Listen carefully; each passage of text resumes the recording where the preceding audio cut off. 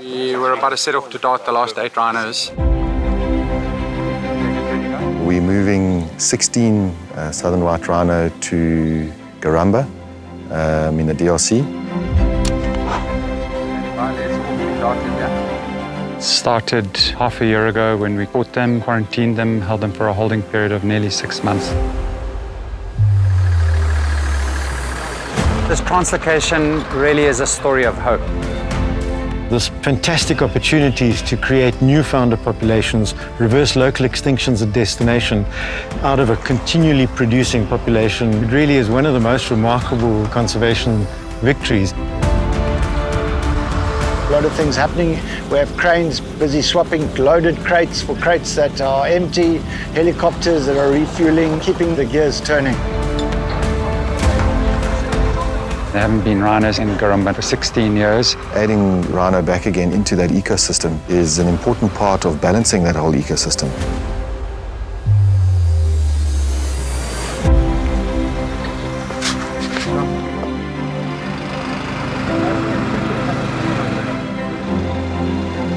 This is a complex operation. It's been incredibly courageous of African parks to take on a project of this magnitude. It's incredibly expensive, it's dangerous, but it's key. If there's no one protecting habitat, then species will disappear all across the planet.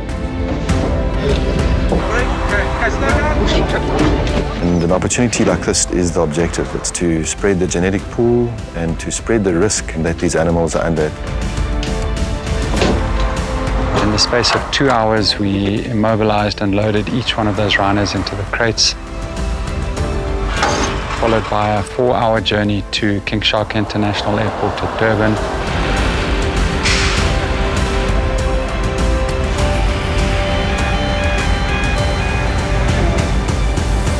And then a 12-hour flight to Doko in northeastern part of DRC.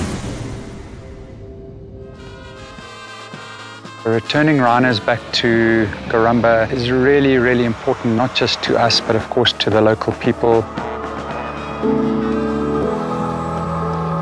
The last part of the journey was a 4-hour truck journey into the park itself.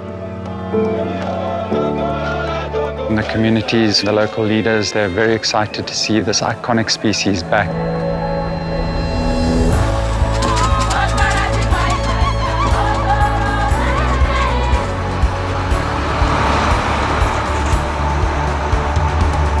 The rhinos were offloaded within 15 minutes. We were ecstatic to see that they were still in great condition. A total of a 30-hour translocation, which is long in terms of rhino translocations.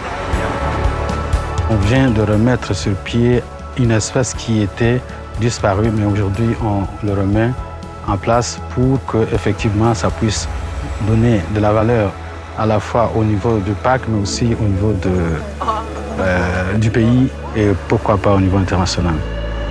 It's a move of global significance. It's going to shine a very, very positive light on this part of the DRC.